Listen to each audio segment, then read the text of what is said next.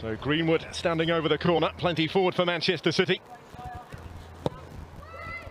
And towards Lauren Hemp, who meets it and guides it in with a clever header. Spurs just didn't react.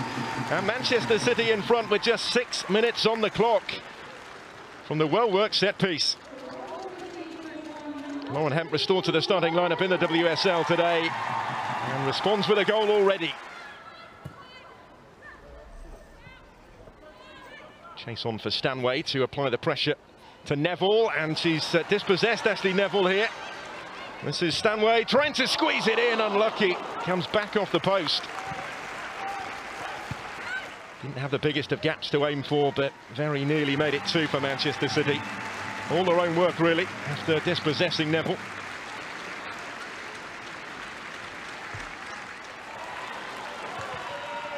And plenty forward. Angledahl will cut it back. This is wide! And a touch over the top from Rebecca Spencer. That's a brilliant save. Angledahl on debut, teeing up White, who did little wrong with it. There goes Hemp. Manchester City having real joy down that left-hand side. It's a brilliant ball, and Becky can't quite reach it. The closest to applying the touch on the far post, Janine Becky. Agonising. Whips in again towards White, whose presence was a distraction, and Becky's blazed it over. It's another big chance for the Olympic champion. Still, the second goal won't go in for Manchester City. There's Graham, who's just come on immediately into the action, finds Ubugagu, who first substitute.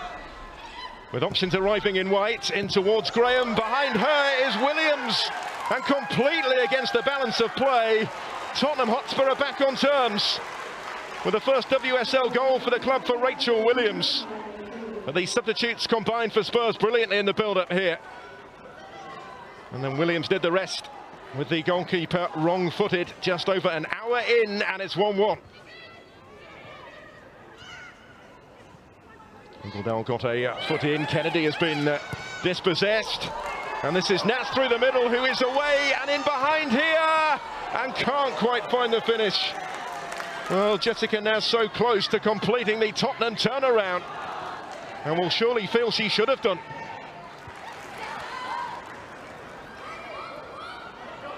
Shaw able to come away with it. Right ahead of her, so too Lauren Hemp, who cuts it back. Angledahl, brilliant chance, and it's ballooned over the bar. With the goal and the glory in her sights on debut, but the Swede couldn't keep it down. So Graham over the free kick here for Spurs, and switches it up for Angela Addison in space to deliver the cross, hoists it in, hits Horton, hit the post and the goalkeeper, and has gone in. And incredibly, Tottenham have turned it around, but was there a hand in there? Ayane, the substitute, going up for that. That's what Manchester City are appealing for. It did appear to strike the arm, looking at that, but it wasn't spotted by the officials. Really unlucky as well for the keeper. Well, can Manchester City snatch something at the end? It's wide from White, and their 33-game unbeaten home run appears to be ending here. Not their night.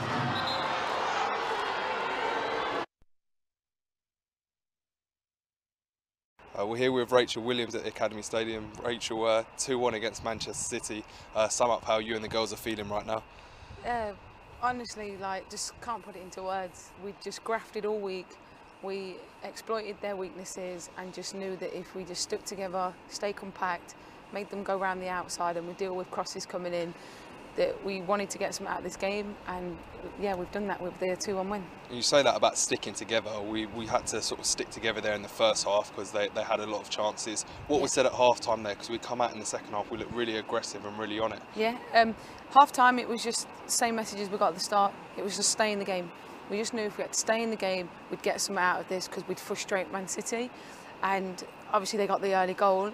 Didn't faze us because we just knew they pulled something out that we weren't prepped for, not a problem. We'll just put the wrongs right for the second half, and just knew that if we stuck together by not only as the game plan, but just voices, talking, supporting each other. Someone makes a mistake, never mind. Just get up, get yourself back out there, and we go again. And yeah, like I say, it's shown, so I'm really proud of the girls. And then your equaliser, I don't know if you know, it's your first WSL goal since 2018. Talk us through it.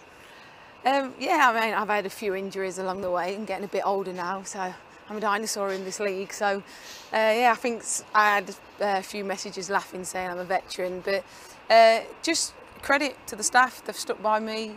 David S&C, we just keep saying the fitter we are, the better we are.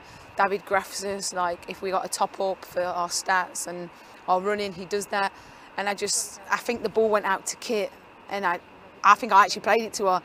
And I thought, oh, here's one of them runs. Because I'm not on the edge of the box, it's going to get highlighted. I've let the team down. And yeah, luckily, all night it had been skipping through. The grass was wet, and it just come through. And I just thinking, composure, side foot it. And I just seen it go in the back of the net, and yeah, just like couldn't believe it. That was it. You never looked like you was going to miss, did you, when you connected there at the back post? And then, 15-20 minutes later, we get the winner. Talk us through that. Do you think it was deserved in the end for us to get the 3 points?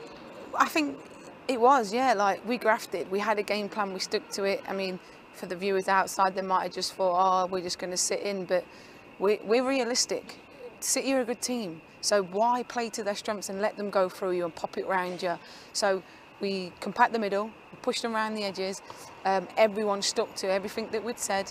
And so for me, the way we played, the way everyone gave everything, even the subs that didn't get on, the support from the sideline, staff, players, it was everything. So yeah, I'm really proud of the girls, and we did deserve the win, so yeah. And that's now the perfect start, 2 wins from 2 games. What can this group go on to achieve this season? Yeah, I mean, I think there's been talks this year about we're pretty much the underdog, and we had a tough start last year. We had, I think the top 4 was our first 4 games. So for us, we've looked at the season. We need to put what we did last year, the second half of the season especially, going into the start of this year.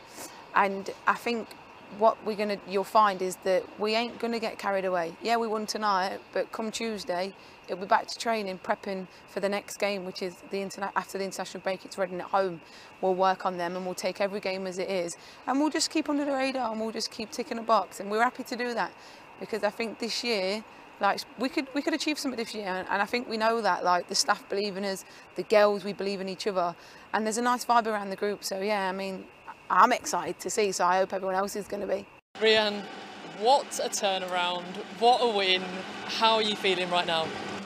I'm just delighted for the players, and for the staff. Everybody's worked really hard in pre-season, and we probably weren't quite where we wanted to be last week, and so today we've come out and wanted to put on a performance that, I think the players knew that we were capable of. And it took a lot of resilience, it took a lot of character, and we had to do a lot of the stuff that people, don't really talk about very often in order to get a result. But I think I'm so proud of the way that all the players applied themselves. I couldn't have asked for any more from them. You've said it there, but City haven't lost here in 33 games. It's some streak. It's not an easy place to come, and we showed a different side to our game tonight, didn't we? We showed grittiness. Yeah, and we have to, to be in this league and to compete against the top teams in this league. Make no mistake, this is one game. We've got the rest of the season to go, and we're going to have to find that on a number of occasions throughout the course of the season.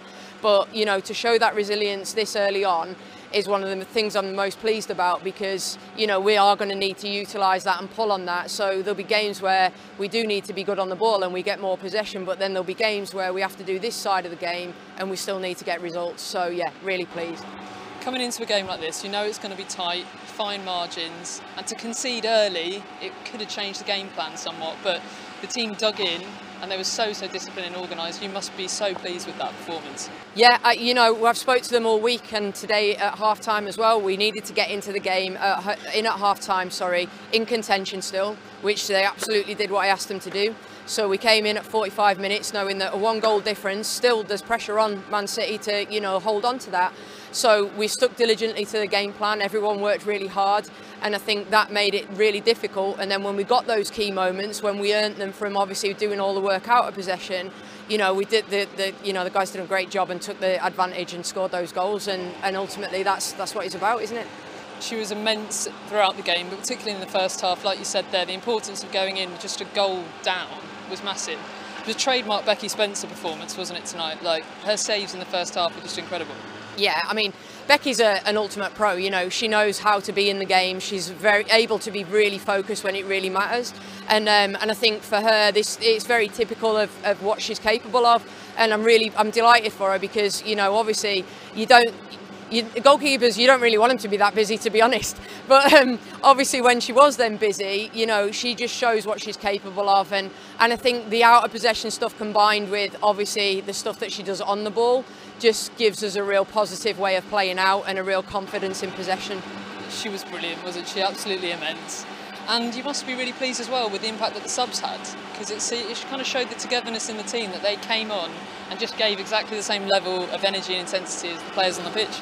Yeah, I think when you set the tone and everybody's in agreement with this is what we're about and this is what we're doing, and you get that culture right in your team, you know, there's never any passengers. And I think when we've obviously needed to make the subs that we've needed to make for varying reasons, every single player on the bench, when I'm looking round, I know is going to come on and do exactly what they need to do, because that's just the togetherness of this team right now. And I think that as long as we can keep that, we can do really positive things in this league, and that's going to be really important to us. But every single one of them had an impact, and I can't ask for any more. Yeah. A fantastic start to the season, 2 wins from 2 games. Has the international break come at a bad time now?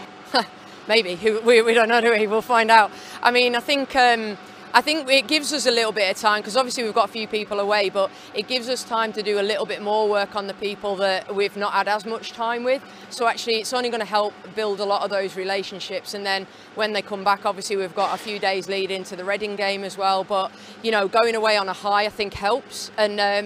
And when people come back, you know, really, I want them to always want to be coming back to club and to really be enjoying what we're doing here. And based on the conversations I've had today, they are going away, but they're going to be delighted to come back. So, yeah, so I can't wait for the next game. Our chances, I think we had more than enough opportunities, especially in the first half, to win the game. And then obviously when you don't take those chances, you don't give anything away at the back. I've seen the second goal, or the one where the player's gone with both hands, and it's a terrible decision that's gone against us.